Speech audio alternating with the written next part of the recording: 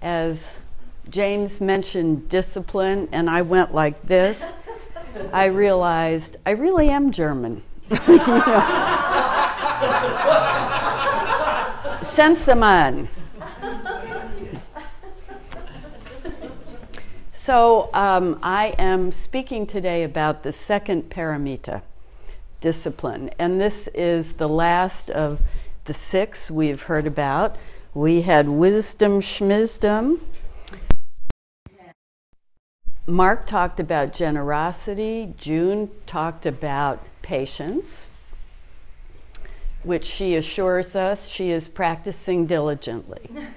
And you spun that to tolerance, and that was really timely. So we've had talks. This is the last of the 6, although it's the second of the 6. And originally, when I thought I would talk about discipline, I thought, well, gosh, I know from discipline because I make art every day, and I have for 65 of 69 years. And I also thought, I want to put some art up to distract from me, so I hope you're looking at my rocks. And before I start this, I would like to tell you a bit about the rocks, okay? These are gouache on paper. That's opaque watercolor. And the rocks are over there on the altar, a few of them. So what artists do is make art really about one of two or both things. One is ideas, and the other is, testing ideas, and the second one is testing ourselves as artists. I think really that's the bottom line. And for these paintings, last spring, 14 people I knew, including my close family, moved. And some of them moved twice. And I was the only one among my closest family and friends who didn't move. And so I took a trip and picked up a rock, and I thought, I think I'm going to paint rocks. And when an artist starts a series, she or he doesn't always know what it's about. It's just an impulse. It's not the muse, but it's some vague idea about what am I going to make art about? And so I realized actually the other day in preparing this talk that painting the rocks was about being steady. I felt a certain internal pressure and desire to be steady as a rock while everybody else was moving here and there. The second reason I did these is because every now and then I practice realism or representation because I want to see if my hand can still do it. I could draw anything by the time I was 9. So now, as an aging person, can my eye and my hand coordinate? Neurologically, can I do this with a tiny brush? So I test myself every year or so. Can I still draw?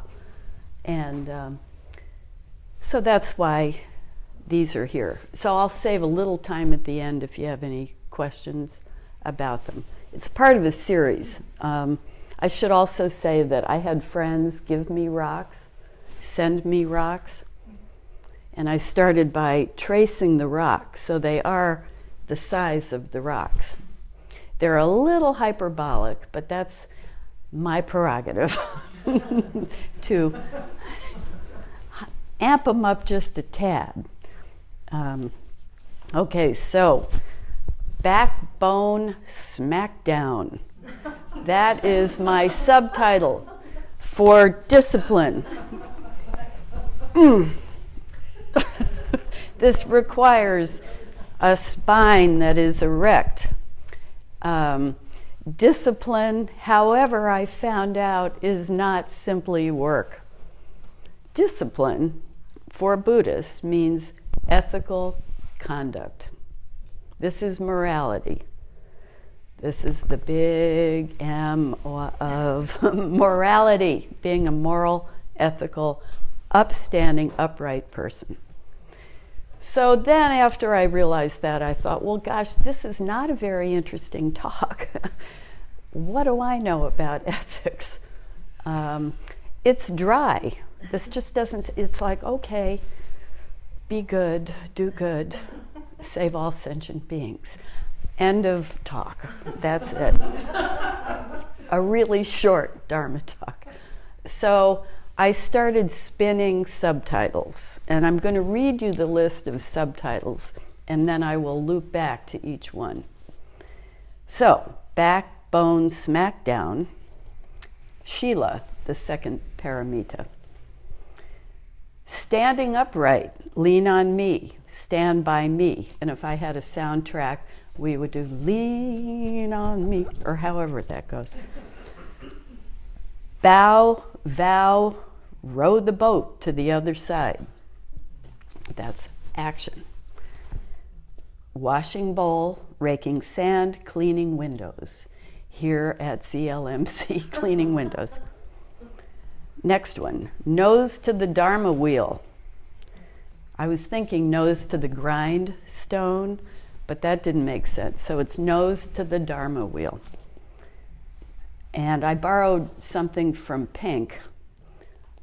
Are we all we are? Next one. I do, or no, I do. I might. I'll try. Oh. Thank you.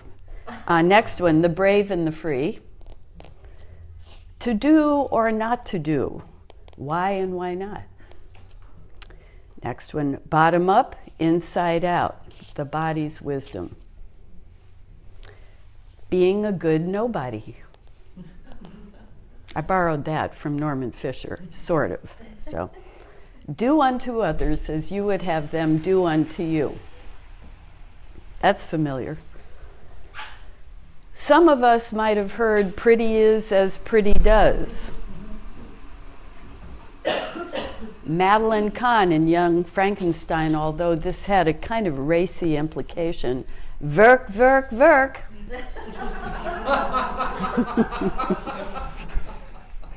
You remember that? And the last subtitle for this talk is, I'll do it my way for all of us. So,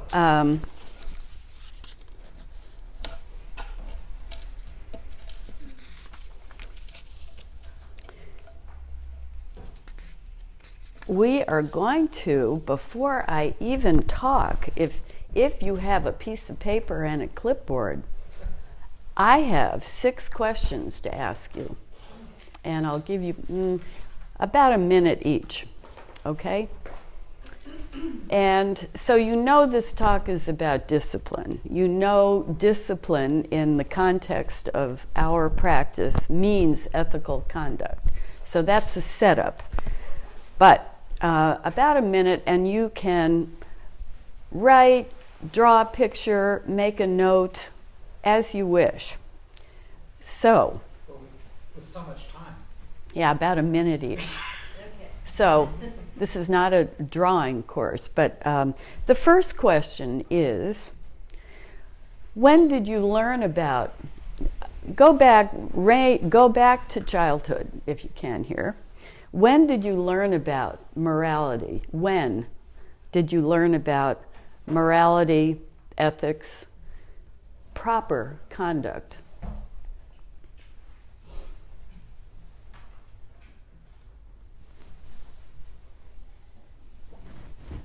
you want us to answer those now too? Or are we going to get all the questions?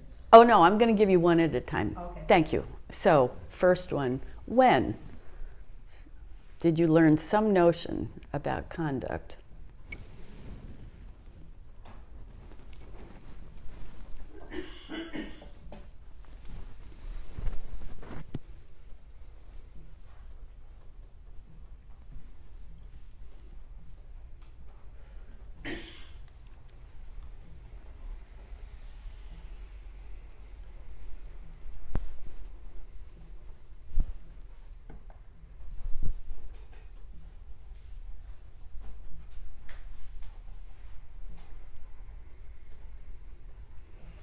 Okay, I'm going on to number 2. You can come back to this if something occurs to you. Number 2, can you recall doing something, killing, stealing, lying, gossiping, when you were a child?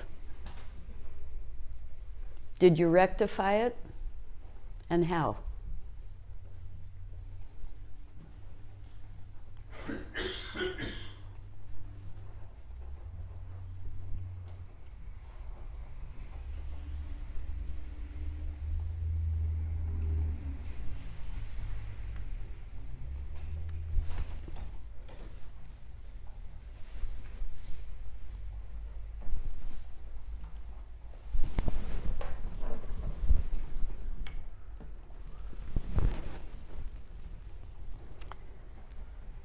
Number 3,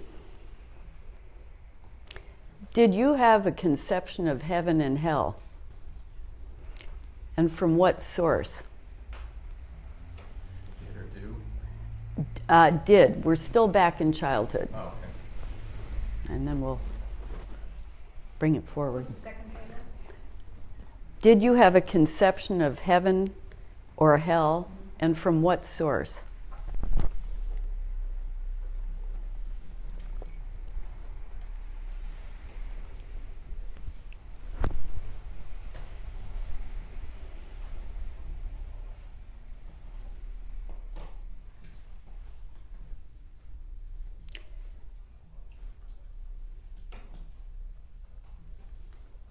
Okay, yeah. Can you think, now this could perhaps teenage, childhood, teenage, as you wish. Can you think of a time in which you experienced ethical this is awkwardly. Can you remember someone being ethical? Can you remember a time in which you experienced ethical conduct of someone in some situation?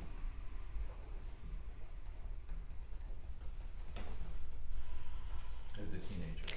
Yeah, I think teenage would be childhood, teenage, young adult.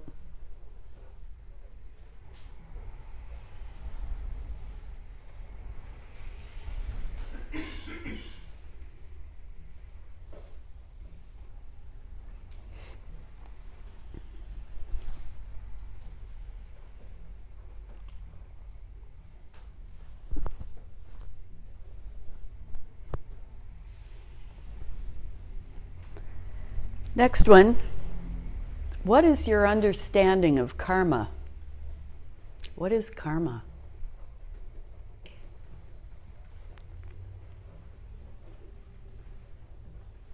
Now as an adult. Now.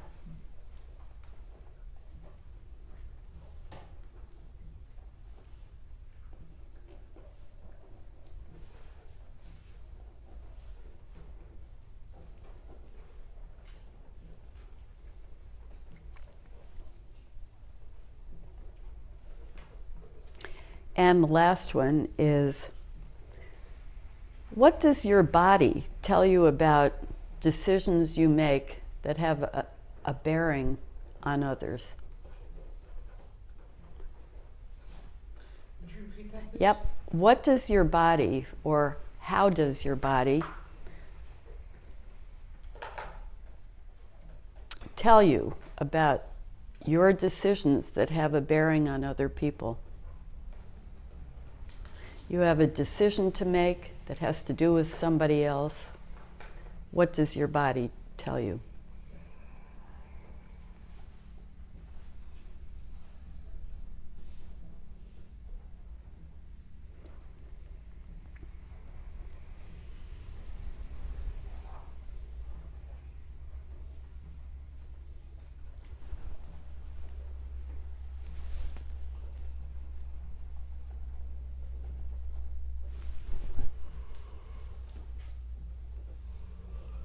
So what I'd like to do, if you're whomever, if you're willing, let's talk about these for a few minutes before I get on with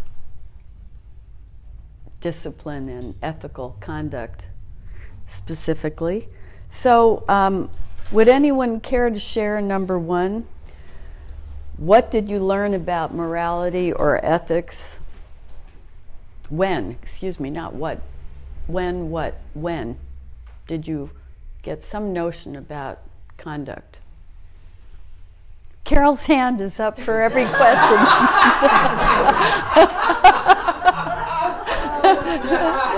She's always trying to grab the spot. I know. All right, I can go. Yeah, good. I put actually, I kind of grabbed onto proper conduct when you said that. Uh-huh. So I got that very young to be a quote unquote good girl so that my mom wouldn't go silent. Mm. Could you hear that over the, yeah, interesting.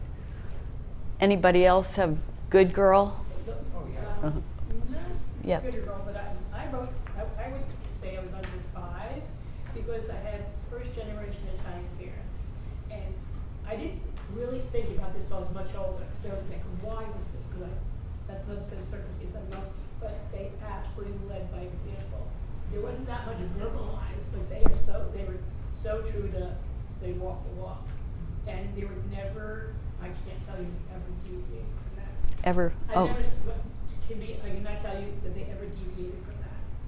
And it wasn't until later in my life, like, there's reasons why, but post 9/11, I was in a company, and I started to meet unethical behavior, and I was like, what is wrong with these people? You know, they want some things done in business, and it had nothing to do to punish the supplier. And I'm like, what? And then I started thinking, I miss my parents. I go, but had they never verbalized it, second generation Italian, you know?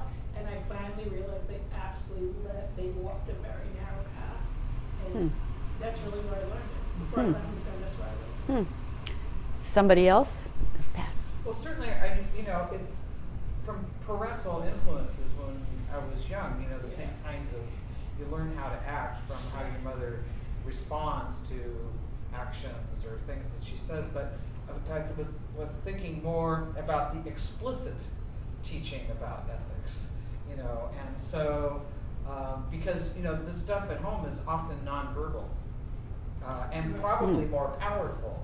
Yes. Because you're younger, but in terms of explicit, if you're Catholic and age 7 in a Catholic school, that's the year you make First Holy Communion, and certainly you learn the 10 Commandments and the 6 laws of the Church, and you go to confession for the first time so that you can go to communion, and all of that is loaded with all kinds of ethics, and probably goes into that other question later on. But that was the explicit teaching. Anybody else on this one? Mike? When I was, as far back as when I was young, pretty much the whole time, it was just lots and lots of messages from many different places, often conflicting, and it was really a mess. A mess to untangle? Yeah, and then it would be untangled wrong frequently, and there wasn't really, it was just so many messages of what was moral, what was good, and it was, Okay. Suzanne? It's a little broader topic, so I would say that the term ethics, I am on the ethics committee at the hospital, and I didn't really understand what the term ethics meant, because it was often just, used interchangeably with, moral behavior, but ethics is from the perspective of the hospital, philosophically, it's the analytic reasoning as to why behavior is good or bad, and using logic to assert your argument as to why something is good, morally good or bad. And I didn't learn that until recently, how to. This is how people come to a consensus as to what is morally right or wrong. You can't just have a gut feeling about it. Yeah, I was in doing research for this. Of course, I looked up a lot of words, Googled ethics, and I was amazed that about the first 10 entries had to do with business and exactly what you're saying, ethical agreements within businesses. Yeah. So what about number 2? I have a really strong memory of stealing a 5-cent piece of candy at a fair and feeling really guilty about it and not eating it and taking it back the next day. You know, it was still in its wrapper and putting it back. But I was really troubled by having taken that 5-cent piece of candy. So who else has some memory about, I know killing's a strong word, but it wasn't until much later that I realized those butterflies I put in jars and bumblebees, you know, I thought, wow. But it was much later that I thought that was killing. Henry? When I was 13, my family adopted a kitten, or a cat. And months later, she gave birth to 5 kittens. And I don't know what reason, I don't know what came over me. I have taken the life of 4 of them.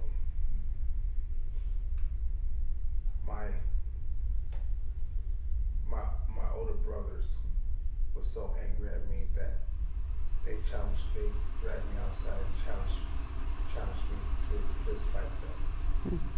But I didn't. So they punched me hard in the jaw, and they all beat me down on the ground until my mother told them to stop. And then my mother came out and grabbed my shirt and said, "The only reason your brothers did this to you because they don't want to see you end up in jail. So from now on, I do not want you doing this kind of stuff ever again in your life. You understand me?" And with tears in my eyes, I told my mother yes. She had sent me to my room. And since then, I've never done such a thing as that in my life. Powerful lesson. Yeah. Thank you. Yeah. Anybody else on this one? Pat. When I was about 8 or 9, I took a $20 bill. You took a piece of candy. I took a $20 bill out of my mother's drawer. Mom never ever said anything about it. I cooked up some sort of a story about how I found it. Never turned myself in, and I never turned it in, and I never took it to confession. Ooh. And I was sure I was going to go to hell because of that $20 bill. I didn't go to confession about it until I was in high school, and by then it was like, it's not something you take back to the drawer anymore. Or, the priest didn't say I had to go tell mother. Because I knew if I had gone to a priest when I was like to confession, like when I was at the time, it would say, take it back, tell your mother, and I wasn't going to do that. So I didn't go to confession. So, I lived with that for a long time. But, it was, and I lived with that for a long time. So that leads us to hell, doesn't it, Pat? Actually, I was living in the hell realm then. So, so what are our early notions about heaven and hell, if we had them? Did you have a picture in your mind, and how'd you get it? Is what I'm asking, Chris. I didn't grow up Catholic, but I grew up Missouri Synod Lutheran. Oh. Yeah, right. Yeah. Same thing. Oh, heaven and hell were not concepts. They were real places. They were real places. And so,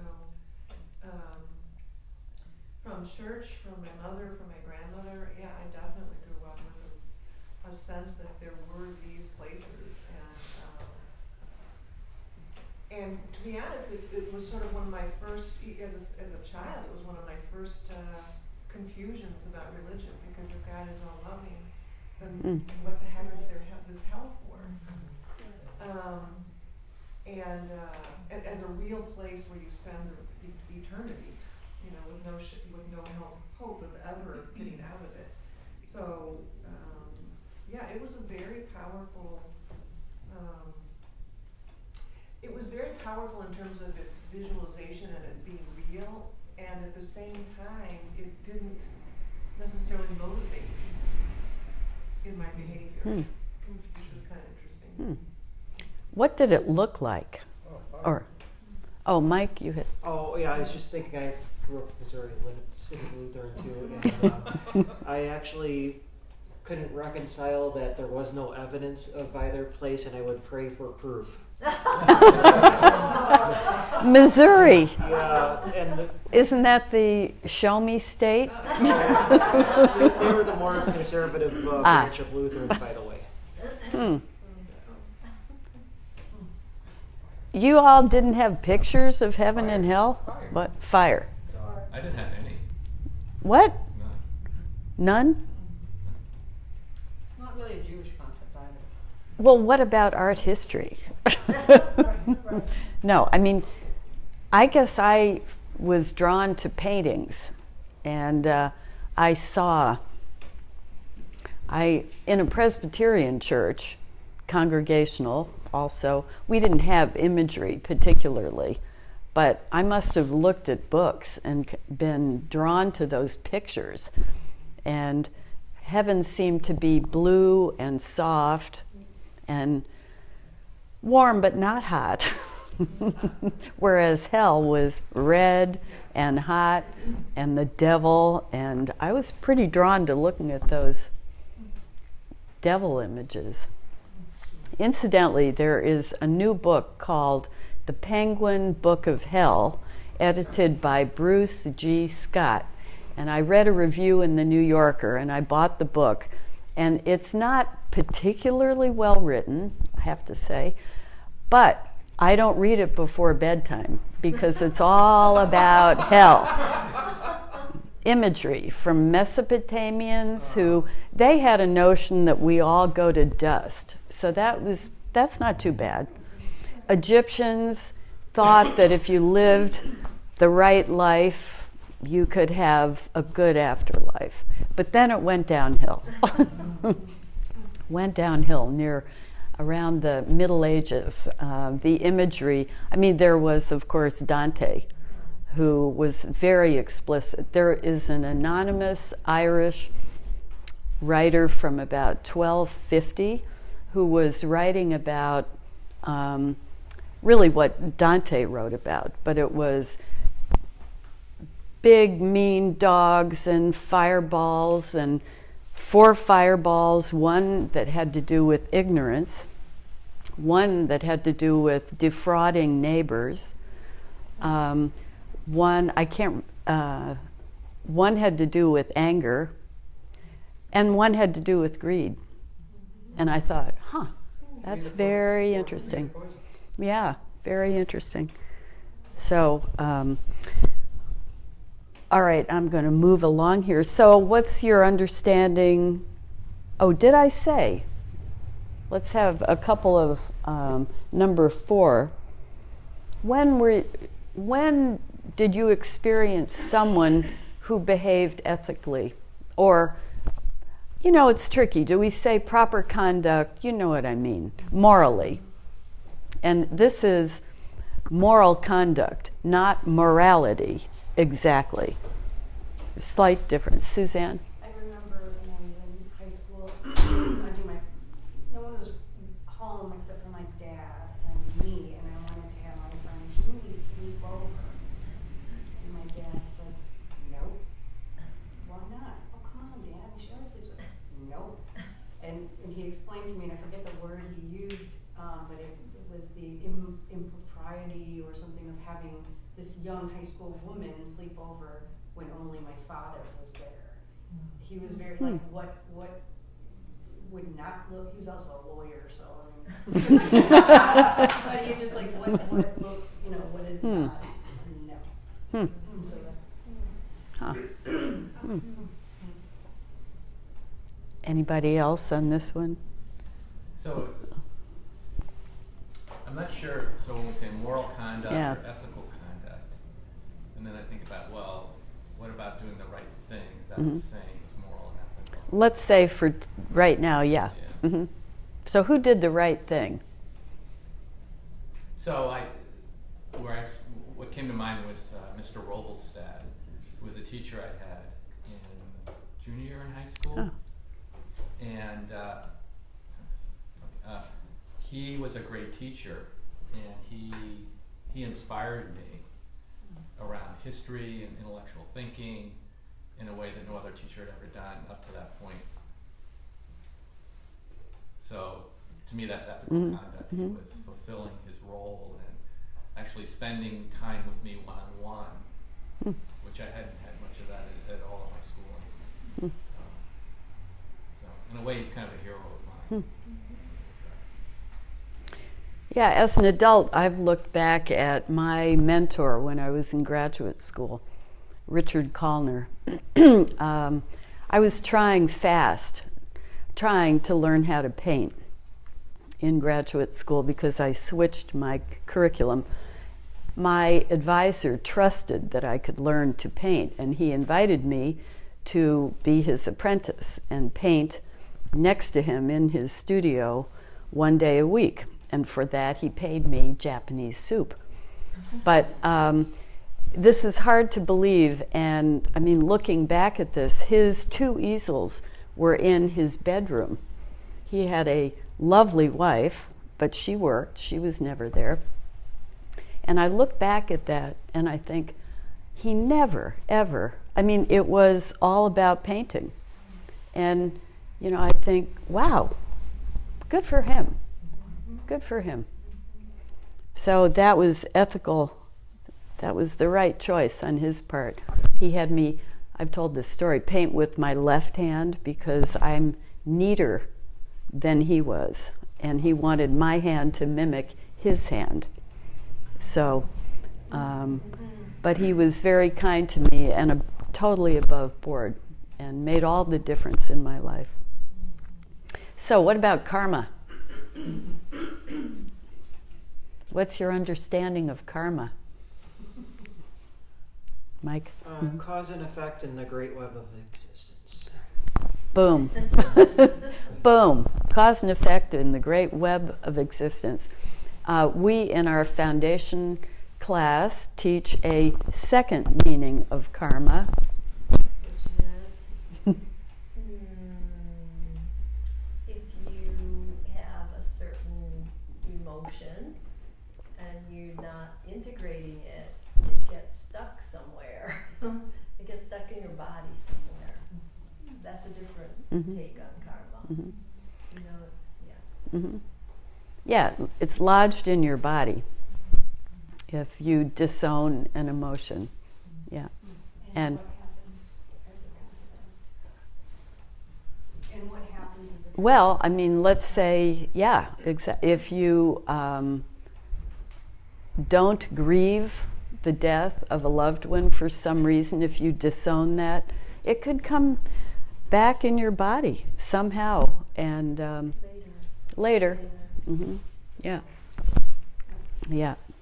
So, Susan, I was also thinking of Mark's talk last week when he mentioned the book Living by Vow, you know, that karma just kind of rolls.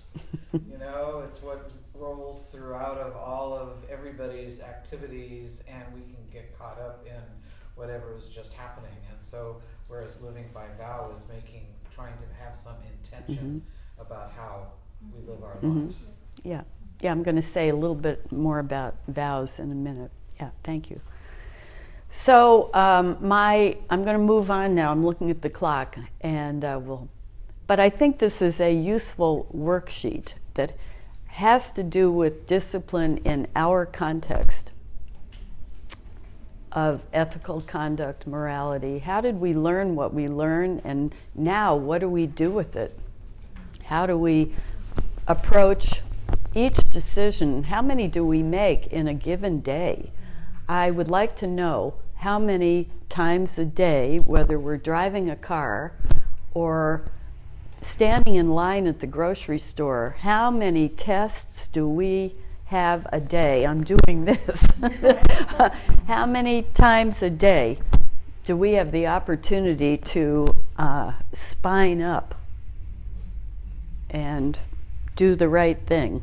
Spike Lee, that was his film, right? Do the right thing. All right. Right conduct. Right conduct. Right. Right conduct.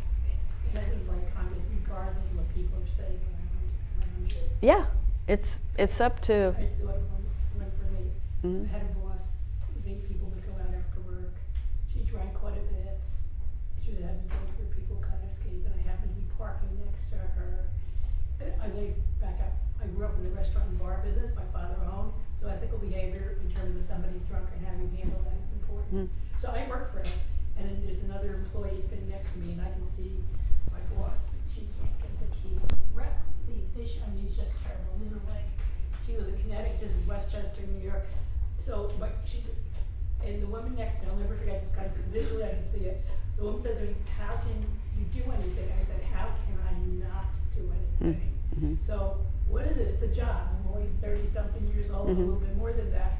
It's a job. We'll find another job. If, let's just say they were ramifications. So, I literally ripped open her door, yanked up the car keys, and I drove her home. We drove her home, and then we figured out something on Saturday. I met her. She was embarrassed, but I could not have lived with myself. I had done. What if some other people getting hurt?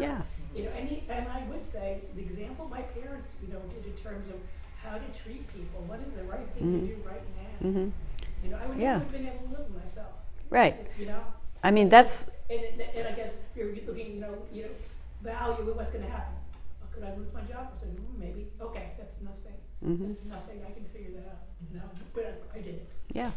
That's a good, how could I live with myself? Right. Yeah, that's a good question. Yeah. So, one of my subtitles, this vow, row your boat to the other side. When I talked about virya, which is energy, a few months ago, I mentioned that for years I tried to paint energy using agitated brushstrokes, really autobiographically, because I tend to have a little nervous energy, a little longing, a little yearning, a little, I had an art teacher who called me copper. He was Tibetan Buddhist in high school. And I said, why copper? And actually my hair at the time did have copper in it, but he said, copper is restless, waiting to become gold. You're restless. I mean, the old alchemical. And so I painted. And I did paintings in the 80s before I decided to have children about the rays from Gabriel to Mary in pre-Renaissance Annunciation paintings. So those rays from heaven were energy. And so I spent years trying to paint energy. So when I talked about virya, energy, I was comfortable with that. But I've never done paintings about ethical conduct. So these are as close as I've come. A rock is a rock is a rock. Next one, nose to the Dharma wheel. So you do know after our talks on the Paramitas, and I should say Roshi is doing a series that starts in April, right? And he will go into depth on each of these Paramitas. But it's important to know that these Paramitas are not rules, they're principles. And there is a very big difference. This is not external info putting pressure on us to do this or do that. These are principles to work with from the inside out for self-transformation in the service of others. And this is noble. noble behavior. I really love that Trungpa Rinpoche says over and over and over in his writing something about being upright. I mean, our practice to sit requires an upright spine. Gentle curve, not attention necessarily, but attentive, upright. And param means the other shore. Ita is to have reached. So, reaching the other shore with these paramitas. Okay, next one. I do. I might. I'll try. This is about vows, and I missed Mark's talk last week. But we all make vows every day. And my latest vow on Wednesday was to adopt a puppy. And I have wounds to show that she has sharp little teeth. But we make ordinary vows. You know, the first time I encountered the word vow, I thought, wow, this is serious business. This is life-changing. Well, actually, adopting a puppy is life-changing. I mean, if she lives to be 12, I'll be 82. And that was kind of a daunting thought. 82? Wow. This is serious, adopting a dog. When I was at Anti-Cruelty, the counselor asked questions. She was asking me to make vows, actually. You know, she said, what if this puppy barks incessantly, eats your shoes, cannot learn to potty outside? What will you do? And I thought, wow, I'm really vowing here to take this dog forever. And in answering those questions, they weren't exactly trick questions. She wanted to know if somebody's going to say, I'll hit it, or I'll kick it, or I'll lock it up. And I said, I think it depends on body language. And I felt myself taking it up as I answered the question, sitting up straighter.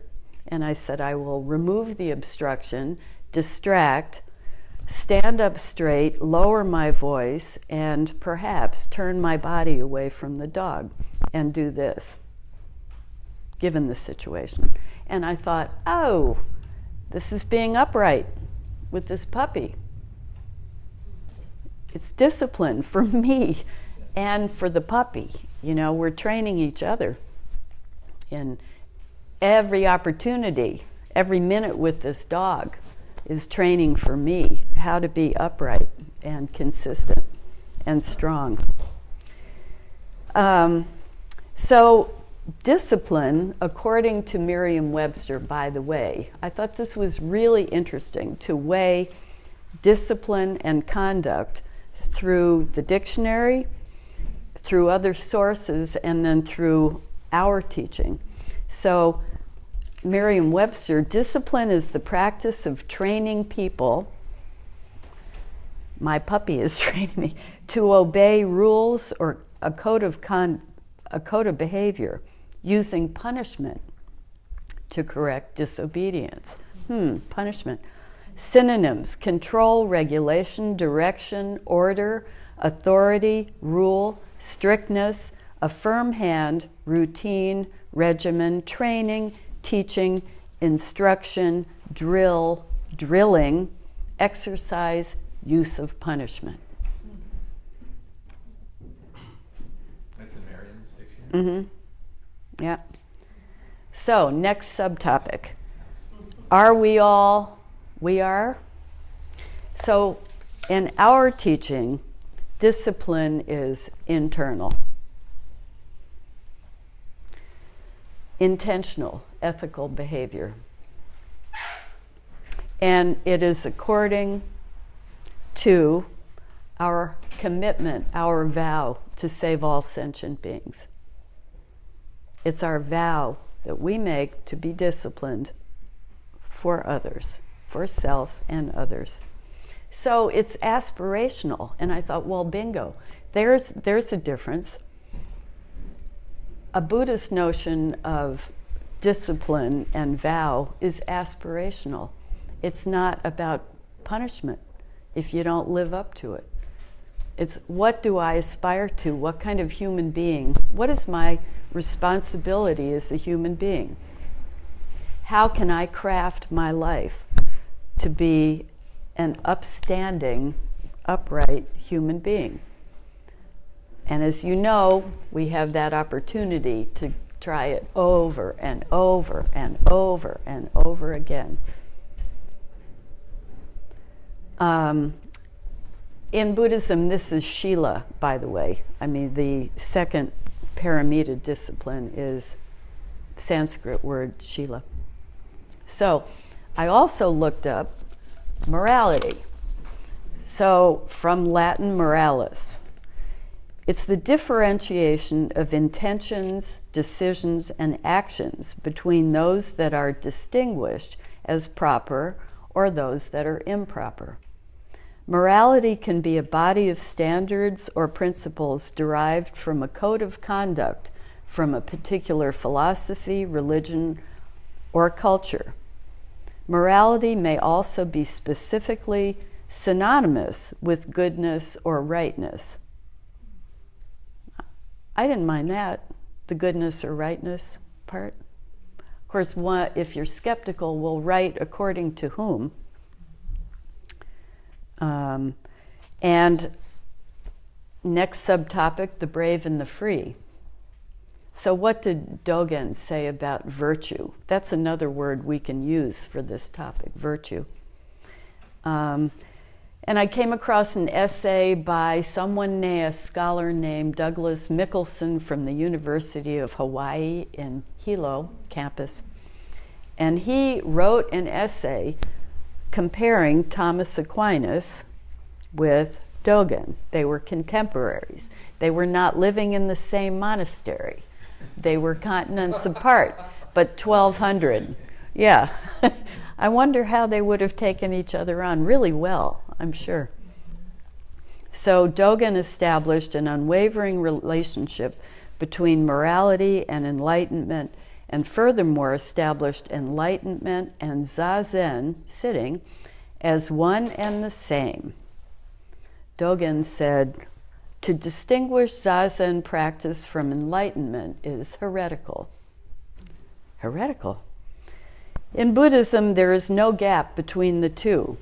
Our practice is identical with enlightenment, so initial practice is the whole enlightenment.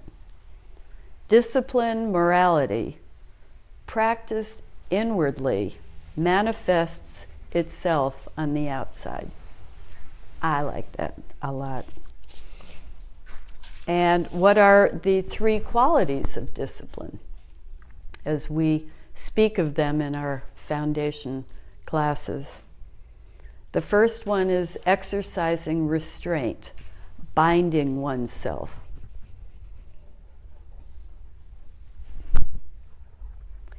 And one binds oneself without the thought of reward.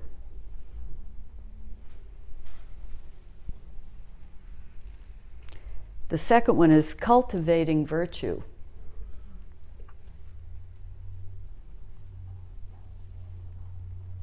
And that has to do with understanding karma. And the third one is altruism, benefiting others. So exercising restraint, cultivating virtue to benefit others. Sounds familiar, you know? That's discipline. So discipline is right and it's brave. Next subtopic, washing bowl, raking sand, cleaning windows at the Zen Center. This discipline factors into the Noble Eightfold Path, which is divided really into 3 sections. One of the sections has to do with right speech, right action, right livelihood. Those 3 are headed under Sila, discipline. Right speech, right action, right livelihood. Checking the clock here. To do or not to do, why and why not? And this is where this topic really did get juicy for me, because this was the heaven and hell part. And I had tried to print Hieronymus Bosch's Garden of Earthly Delights from 12-something, where he depicted hell really, really graphically. And that image, I guess I was 12 when I saw it, and that was like, okay. I shifted from being a good girl to, whoa, there are serious consequences. And it was probably superficial that my consequences came from art, but here we are. So you know the 10 precepts, of course, and they are interwoven.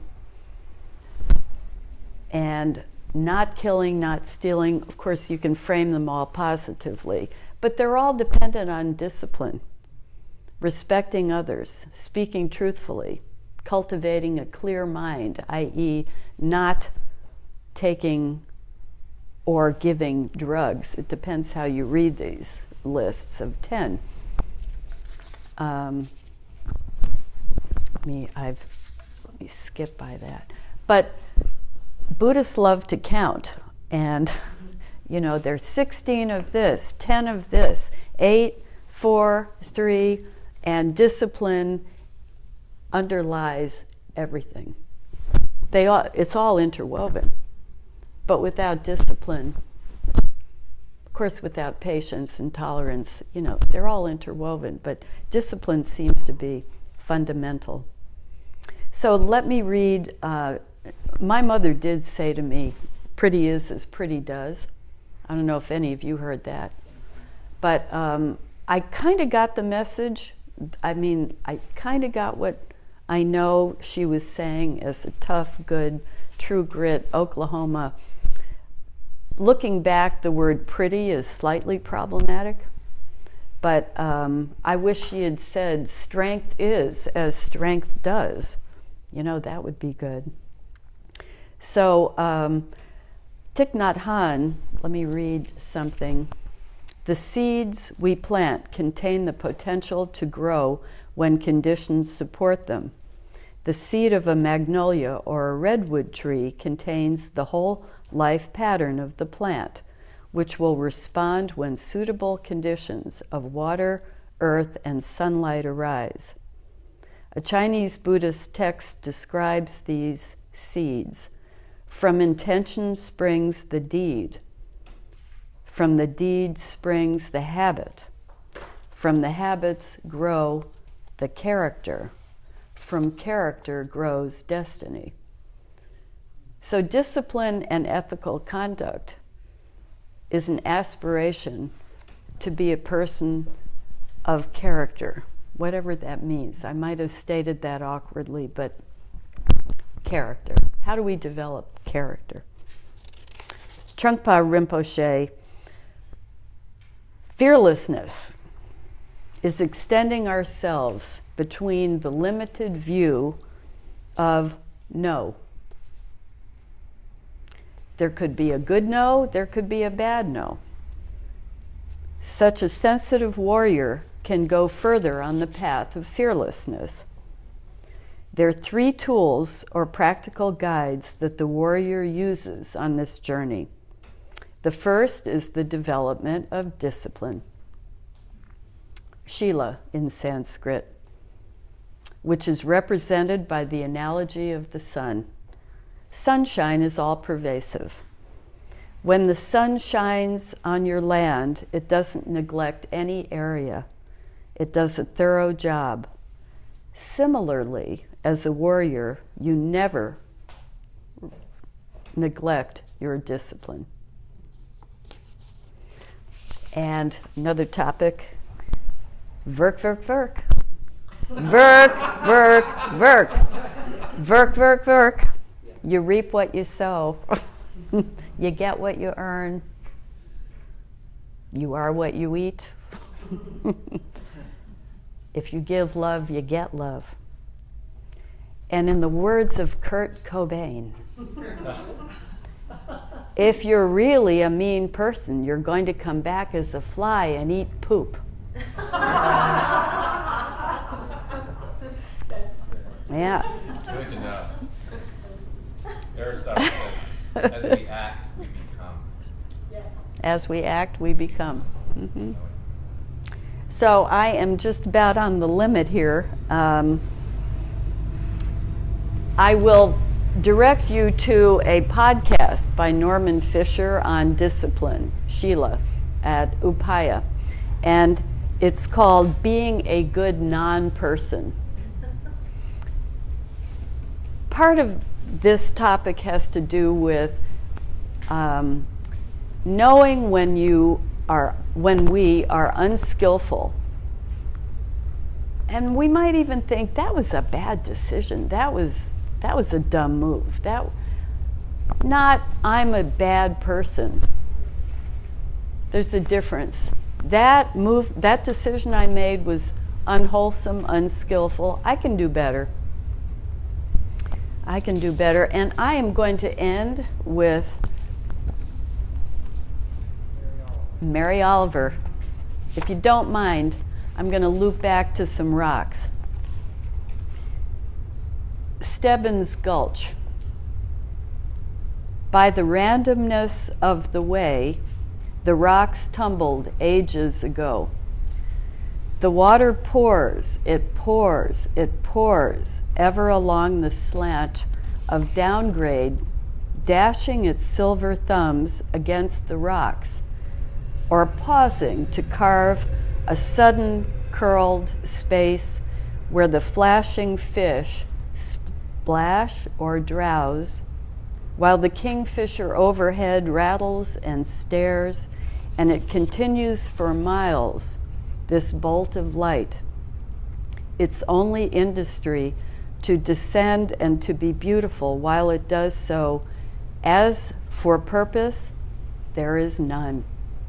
It is simply one of those gorgeous things that was made to do what it does perfectly and to last as almost nothing does, almost forever. Thank you, Mary. 2 minutes? This is the book, by the way, that I have used for preparing for 2 talks. So Dale S. Wright, The 6 Perfections. And what I like about it, he starts each chapter framing out the Buddhist perspective of each of the 6, and then he goes on to make contemporary references. And by the way, the book on hell edited by Bruce Scott, the last chapter has to do with Abu Ghraib, Guantanamo, starts with Treblinka, and then comes up from the 40s to the current. Our contemporary hells, mass incarceration of, do you know that 1 out of 101 people in the US is in jail? That's what he said. So, anyway, any comments, questions in the remaining minute?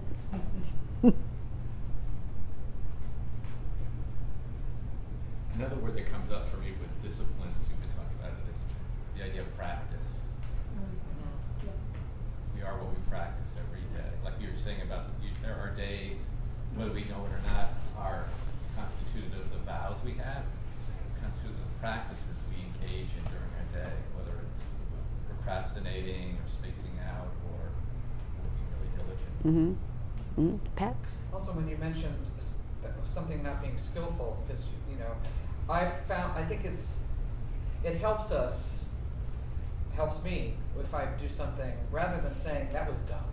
You know, I find it more compassionate, which is what June's going to talk about next week. But it's a little more compassionate to say that was not skillful, because it's not a put down. So I always appreciate those terms of unskillful. So I was glad you mentioned that.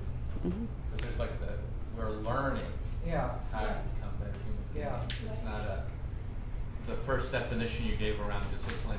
There was like an assumption that we're bad. It just puts me off. Whereas the learning is like, we're learning and we make mistakes, we stumble, we pick ourselves up, and we continue to learn. Yeah. I also think about courage sometimes, because just to extend yourself more, maybe the situation feels a little less safe or whatever it is, but you don't know unless you try. And if it's good, then you've got that feeling and you move on and do it again or whatever it is. I find that sometimes you have to have a little bit more courage to take a step.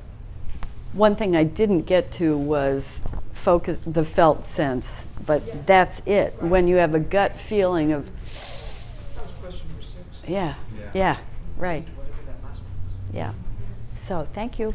Thank you. So we collect